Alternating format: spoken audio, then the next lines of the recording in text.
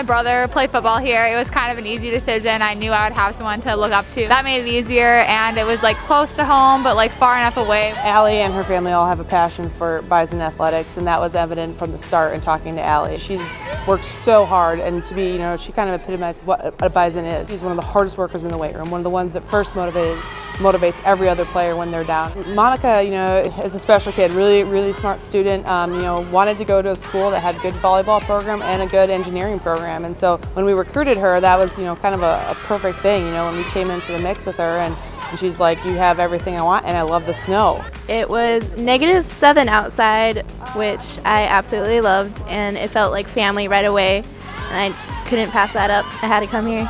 I couldn't even imagine not being able to see your parents, even come to the scrimmage or anything like that. So yeah, I've just been trying to be there for her and talk to her when she needs to talk about things, and invite her home for Easter, the little things that I get to do and she doesn't. Whenever I have a problem, I could always go to her. If I feel homesick, just go have a coffee date with her and we talk about life, and it gets better.